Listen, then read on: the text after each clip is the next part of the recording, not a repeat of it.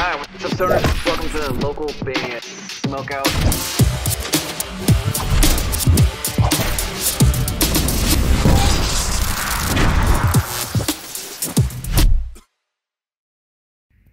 We are Calvath from Perth, Australia, and you're listening to local band Smokeout. Cool. Well, ladies and gentlemen, Fear Culture in the building! Yeah, hell yeah! Let's go! Gentlemen, I appreciate you being here. My co-host today is JB. That's JB right there. If you guys could do me a favor, introduce yourself, let me know whereabouts in the world you are, and plug and promote anything you'd like. Yeah, I'm Matt. I sing for the band, Fear Culture. Jessie, I play bass. I guess really the only thing we want to promote right now is we have a new song coming out this Friday, July 7th, and we gave it to you to play today as well. Yeah, based out of this Ohio. So we get a little bit of an exclusive, man. That is very cool of you. I appreciate it. Hell yeah. We'll jam that in a little bit. But how long have you guys been together for? And were you in previous projects before Fear Culture? Oh, yeah.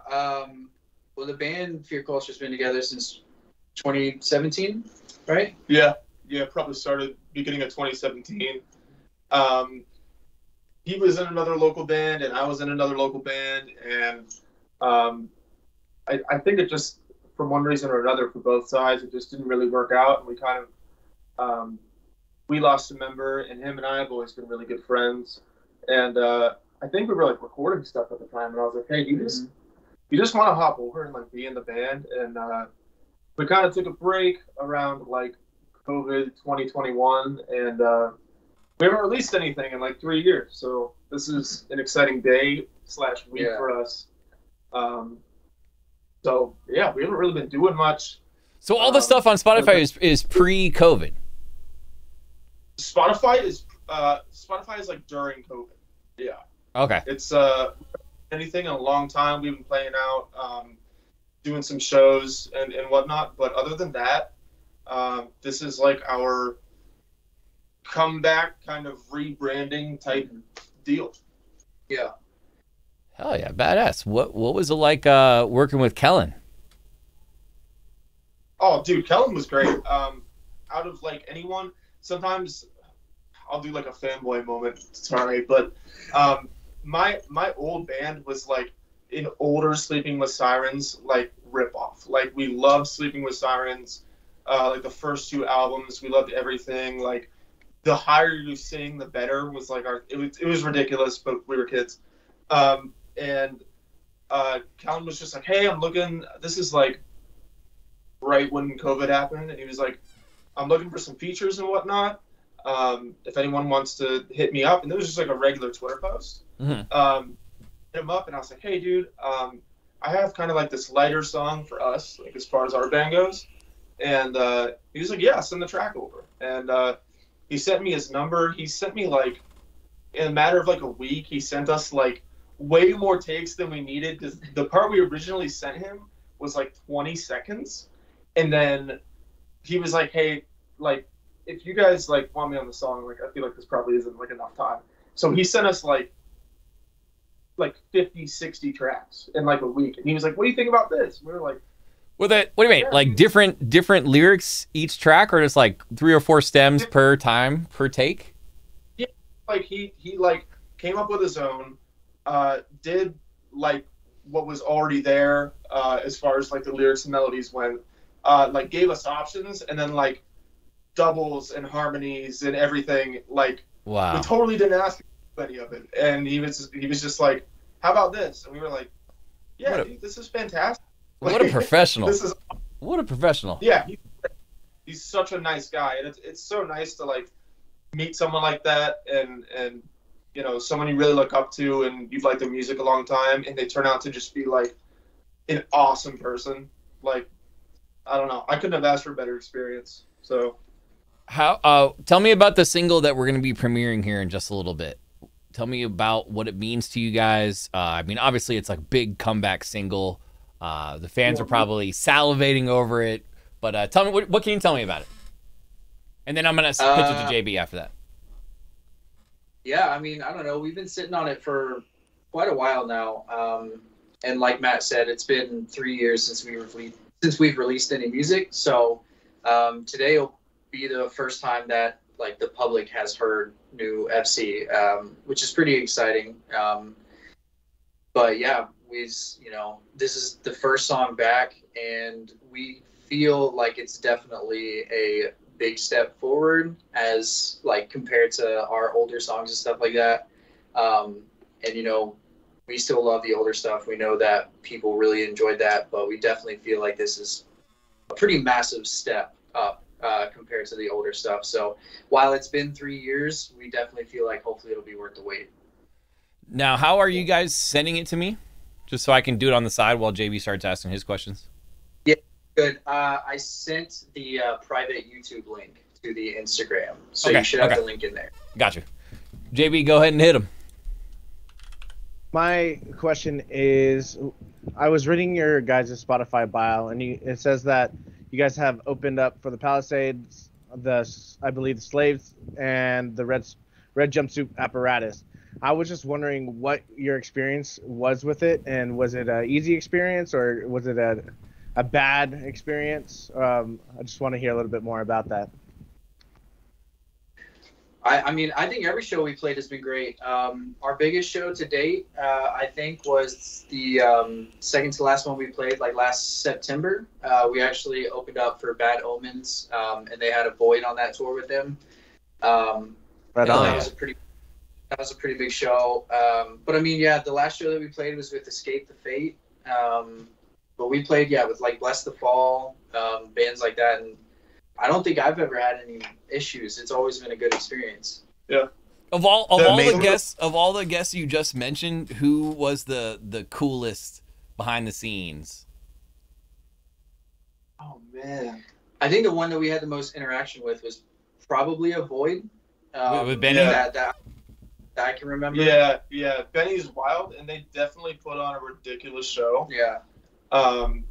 Super nice dudes, and we're down to hang out and just before and after playing for both of us. So yeah, they're pretty crazy, but they're super nice, down to earth guys. Hell yeah. JB, did you have one more before we jam Spiritual? Yeah.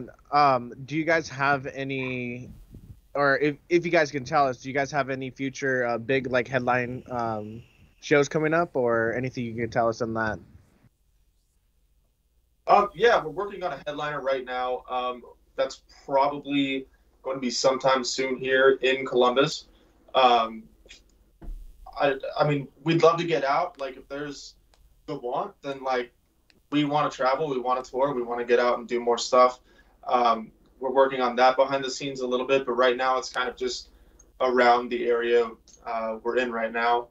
But yeah, we're planning a little headliner thing coming up soon in the future. Yeah, the only official announced show we have right now is September 15th. We're playing in Columbus with Attila on their 10-year anniversary tour. So that's the only official announced show that we had so far. Attila's wild. So regarding Spiritual, how much of the song do you want me to play? You can play all of them. I mean, it's up to you. We can jam the whole thing. All right, that's cool. That works for me.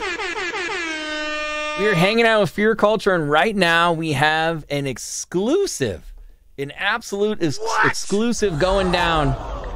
Spiritual drops July 7th, you said? July 7th, this Friday. July 7th, here we go.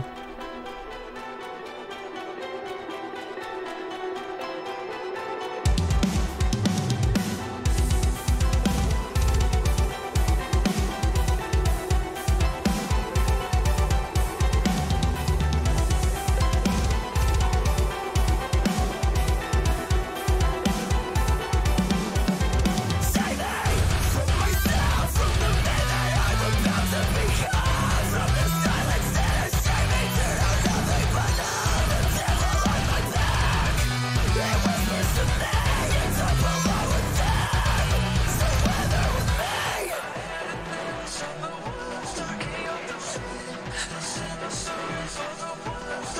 mean, it sounds badass so far.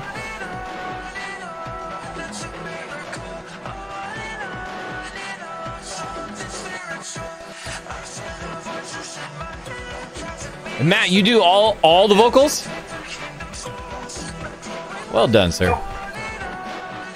Oh, Jessie got a little back up going on that.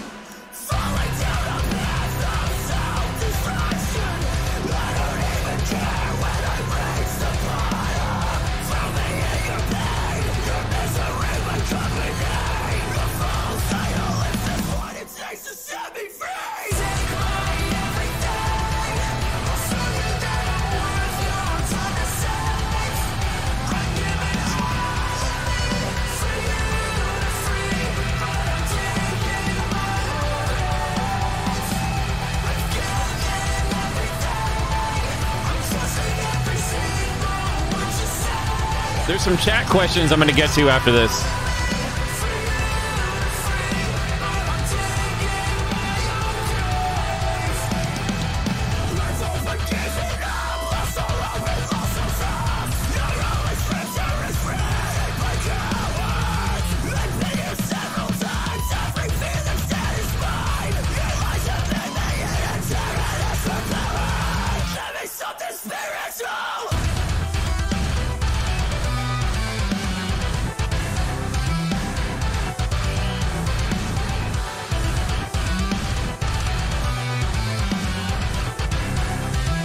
I think it was worth the wait. It sounded pretty damn good in my opinion. Really quick, before we finish it, who did you guys go to for production? So we've gone to, well, I guess I've gone to in past bands. This guy, he's local to Columbus. He lives in New Albany. I'm trying to think of like extra stuff he's done, but his name's Kevin Langford. He lives right outside Columbus. He worked on This Is the Apocalypse Dead Years album. He helped work on one of the Crimson Armada's albums. I'm trying to think of what else, but he's just been like a good friend for a really long time. So you've used him in the past? Yeah. We've Okay. used him in the past. But he just kind of is phasing out of the audio thing, but is still working with us. And I wish he did it a bit more because I think his work is great. But yeah. You're like, bro, I need just one more, man. Just one more. And you pulled him back in one more time. I love it. Hell yeah.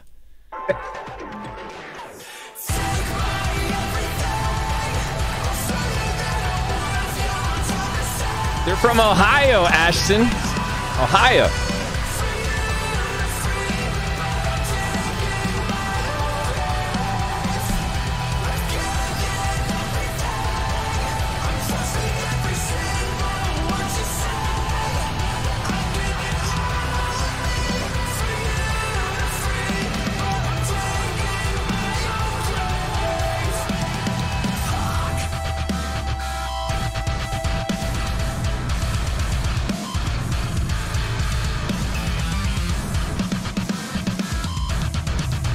I like all the like little stuttering glitches and stuff going on right there. Yo, badass. Give me a hell yeah! Badass, gentlemen. Well done. Fellas, let's do some fun ones. And I also like to do some trivia. You're probably wondering why I asked you to bring hot sauce today. Mm-hmm. I knew most people are curious. If you have it, go get it. But before you do, real quick, what movie or TV show, if you guys could agree on one or the other, have you seen more than anything? Or if I look up trivia on this movie or TV show, there's no way I stump you. I think the only thing that we have in common are scary movies. I don't think we watch the same TV. We're like New Girl. New Girl, yeah. Yeah, I don't know. We don't watch a lot of the same stuff. What if we could you pick a scary movie? Do you know about The Ring? Not a lot. You could do like Fortnite trivia. Matt would probably get a lot of that. Stop. We're not like Family Guy, nothing? You could maybe do like Family Guy. Yeah, we might be able to do some Family Guy. It's a lot of lot of seasons to go through for trivia. I do think it's harder. He's smart. I do think it's harder to pick a TV show, but we can go with that if you'd like. We can try that. I think that's pretty much the only thing that might be our best bet. Yeah. All right, let me look up Family Guy trivia. Go, Jesse, go grab the hot sauce, and then JB, go ahead and hit him with another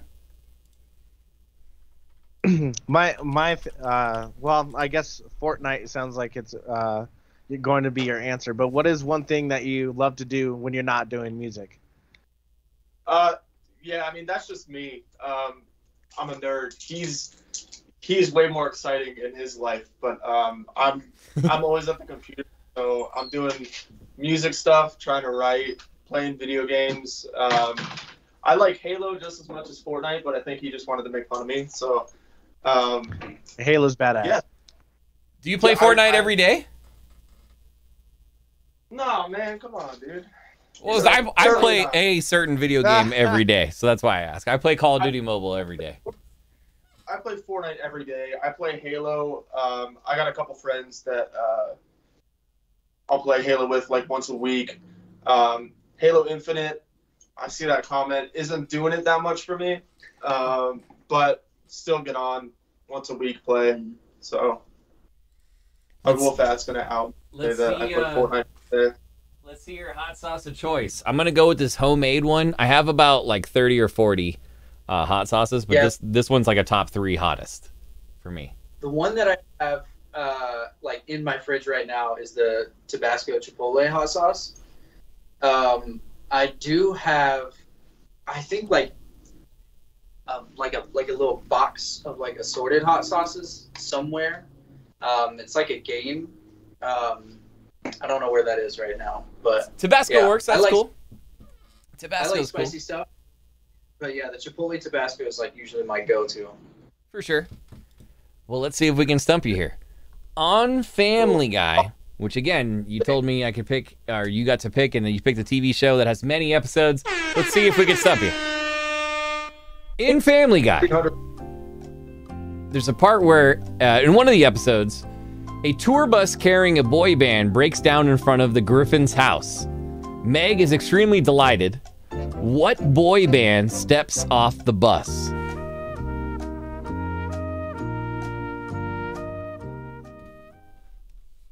What boy band steps off the bus when the bus breaks down in front of the Griffin house? That's my answer. You can go with that. I'm gonna say NSYNC. That is not correct. Enjoy the hot sauce. Don't worry, I'm going to do it with you. The answer was Hanson. The 3 brothers of Hanson step off the bus. That's Get some like crackers here. If you want to do it like on a crackers. Yeah, this one's so brutal. I'm just going to put a little on my finger and suffer. Yeah, because this one's got like ghost pepper, all kinds of crazy things in it. Yeah, that's fantastic. Yeah, I wouldn't be doing all that. Woo! That's a lot. I had some like ghost pepper salsa at one time that it took me out after a couple chips. He said no. So is there plans in the future to get other features like you guys did with Kellin? We actually in one of the new songs we actually already have a feature for one of the new songs actually. Yeah. But it's obviously not the one we just heard. So is there like a rough? Do you guys have like a rough timetable mapped out of the next single, all by the end of this year or by early next year? I think the only other one that we have right now is I think we have I think the next single that we want to release, we kind of have a good time frame for when we want to put that out. After that, I'm not really sure. But yeah, I know definitely for the next one we do, and that one won't have the feature on it. But that one will probably be the song after that. So maybe like early next year, maybe late this year. We try to have like a timetable spread out to where like we're sitting on stuff. Like there's more than that. And we're it's not okay. I have super bad acid reflux, but I'm going for it. So yeah, we have some stuff that we're sitting on, and yeah, kind of like you guys said, we're just trying to keep the content steady and continue to go. So Cool. I don't think there's any specific by this time. It's just kind of keep it going and Yeah, I think the goal is usually somewhere around like every 2 to 3 months. We want to try to release a new single. Yeah. That way we have time to kind of let the songs breathe, but also we don't want to, we want to make sure that we're staying relevant, essentially. Make sure we're constantly releasing content, especially new songs. So yeah, I think the goal right now is about every 2 to 3 months. Let's do some fun ones. What scares you guys? Do you have any phobias? the outside, man. So like there's a common lyrical theme in our songs that is very like mental health and anxiety, depression focused around like most of the lyrics. And that's just because I'm like, when I started writing stuff for the band, it was just an outlet to express what I was going through. So I have like a ton of anxiety, a ton of OCD, depression, all that stuff. But I also have agoraphobia, which is like super fun. It's basically like, I don't know how to explain it, but it's like a fear of being trapped in a situation you can't get out of. Like one of my worst issues early on was like I hated going into movie theaters or like malls because it's like I feel like people are looking at me or something, and like I can't get out of that situation, and if I have to like run out of the mall or movie theater, everyone's gonna look at me or whatever. And now it's like you can put me in the middle of like a farm with like nothing around, like for miles, and I would just freak out because it doesn't make any sense. It's an irrational fear, but yeah, that one has been in my life for a very long time, probably over half my life. But I'm sorry, go ahead. Yeah, how the fuck am I supposed to talk about spiders? Yeah, I don't know. I guess my worst would probably just be, I guess like claustrophobic. Like claustrophobia would probably be my worst fear. I'm also still pretty scared of the dark, I would say, in general. I love scary shit, but I'm definitely like, I don't know. I love it because it scares me, but like, sometimes I gotta sleep with the light on, sort of thing. What's the scariest movie, Jesse? What's the scariest movie you ever seen? One where you had to sleep with the light on that night. Honestly, I'm not sure. Like anything recent. Let's see. I know. I went. Maybe the most recent one that I've seen that probably like scared me the most because I went and saw in theaters was Smile. That one like really creeped me out a lot. That movie is crazy creepy. Yeah. Other than that, I mean, when I was younger, I watched like the OG like 1980s It, and I was scared of like fucking shower drains for the longest time because there's that scene in that movie where he's in the locker room and Pennywise comes out through the shower drain. Yeah, like shower scenes, like taking a shower when I was younger was always just like I couldn't. Yeah, I guess even now, like I have like a clear shower. That's why you don't shower anymore? Sort of thing. Yeah, that's why I don't shower. Anymore. I have like a clear shower. Dark, but yeah. Yeah, I don't know. I like to creep myself out. Favorite munchy meal ever? Go junk food. Go junk food too. Go crazy. Every day, I'll wake up and get a coffee, but that I have to have. I get like 4 McDonald's cookies like every time. I think I'm addicted at this point. Like they put something crazy in there because I need that more. I need that more than the caffeine. Yeah. I can't go without chocolate. I can't do no sweets. The problem. Yeah. Yeah, just to touch on the movie thing one more time. Final Destination, all of those movies, probably the worst for me. Traumatized a generation. Yeah. Yeah. I believe they're overhauling that franchise. Yeah, there's a new one. There's a new one supposed to be coming out that I know of, at least. Yeah. But, yeah, there's definitely some things in there that I still don't like doing. But yeah, as far as I guess mine would probably be like Flaming Hot Cheetos is like definitely my go-to like munchie like snack. That's pretty much like anytime I'm at a gas station and want to get something and like I don't have a hankering for something like specific, that's usually my go-to is always like Flaming Hot Cheetos. For sure. Yeah. We got time for just a couple more. JB, what would be your final question? If you guys could go do a performance at anywhere in the world, what would be your dream venue? Oh man, do you have an answer for that? Or country to play at, or country in particular. I was about to say, I don't know, probably something just like Wembley. Like being able to play Wembley would be insane. Yeah, that's really just the first thing that comes to mind. Those European festivals seem insane too. Yeah, like reading and stuff is just like I've been watching Hellfest like live videos, unbelievable. Like I can't even. There's so many people you can't not see people. Like absolutely insane. I feel like that'd be crazy. Being in a different country and stuff would be like probably cool culture shock. yeah. Yeah, that would be nuts. Probably something like that. It's a good answer. My final question for you guys today, and I appreciate your time, is if you've ever made a mistake in any band you've ever been in, what was that mistake? So we can make sure nobody else does that same thing, or just general band advice that you could give to a local band that's just starting out right now. I got it for you. Okay. What? You're gonna answer for both of us? I'm gonna answer, but it's a compliment to you. Okay. Social media engagement is so important.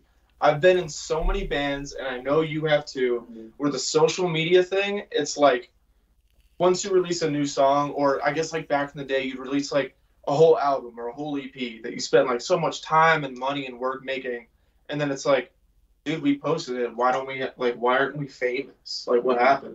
And like, this guy with like TikTok and Instagram and stories, I don't even know how to use TikTok yet. Like, I have to learn from him how to do it. Like, the engagement and consistent engagement and always finding like, nowadays it can be like even short form stuff. I think that's so important in maintaining relevancy, because if you're not going to be the one to do it, there's going to be 800 other people that might have not as good of a song, let's say, but they're all over social media. So they're doing the thing. People always hear about them, always see them. And I've seen you like absolutely spearhead that entire area while being in this band, and especially the second time. Yeah, because I think we definitely have had our issues with that, but yeah, social media engagement is my biggest thing. Yeah, I mean that's just like it's not only promoting your music and like promoting that aspect of it, but it's promoting the band as people, getting people invested in yourselves as a group. Usually when you're in a band, you're in a band with friends and stuff like that. So not only do you want people to listen to the music and stuff like that, but you want people invested in you. The only other advice I'd give is make sure you invest in yourself as a band. Don't just go the cheap route for everything. I know most of the time that seems easy, and being in bands when I was younger and stuff like that, whether it was like production, like mixing, mastering, anything like that, or artwork or merch or anything like that, sometimes we would just go to the cheap route because it was easier and faster. Yeah. But I promise you, like, investing in yourself, and I know sometimes it's difficult and stuff like that, but trying to get the best quality you can out of everything will pay dividends in the end. For sure. I mean, I think that goes to show with Spiritual a lot. That song took a long time and stuff like that, but we went to somebody who we knew did fantastic work, and we had worked with him before and everything. And so instead of maybe going somewhere that would have been cheaper or something like that, we went with something that we knew would be the best end product. Even Gavin, the guy that did the video, shout out to him. He's fantastic. Does amazing work, and yeah, like you said, we could have just gone the cheaper route and saved some money. But if it really is something that you're serious and want to invest yourself in, then yeah, you know what, you said it perfectly. Yeah, nice. Really quick, last question. Chat wants to know who's the messiest in the group. The messiest, Matt. Okay, that's what we figured. Well, I didn't know that, but that's what they're guessing. They said, "Oh, it's probably Matt. It's probably Matt." We're at for a reason. There's like, yeah, it's me. I know it's me. For sure. For it all the time, so it's me. Yeah. Well, thank you guys for being here and joining. Congrats on Spiritual coming out on July 7th. And if you ever catch yourself driving behind an 18-wheeler with a bunch of metal pipes behind it, like Final Destination, make sure you pull around that motherfucker and then don't stay behind it, because that is scary. And yeah, man, we look forward to the track that has a feature on it in the future also. But you guys are awesome, man. Have yourself a fantastic day. Yeah, thank you guys for having us. For real. Thank you so much. And JB, thanks both of you guys. We really appreciate it. And Lizzie, of course, setting all this up. So, shout out to Lizzie who did set it up. We appreciate you, Lizzie. And we'll make sure we'll send you guys the YouTube link for this. It'll drop tomorrow morning. All right. Thanks, guys. good. Enjoy the rest of your day. Ladies and gentlemen, Fear Culture! You too. Give me a hell yeah! Cheers. Hi, what's up, stoners? Welcome to the local band Smokeout.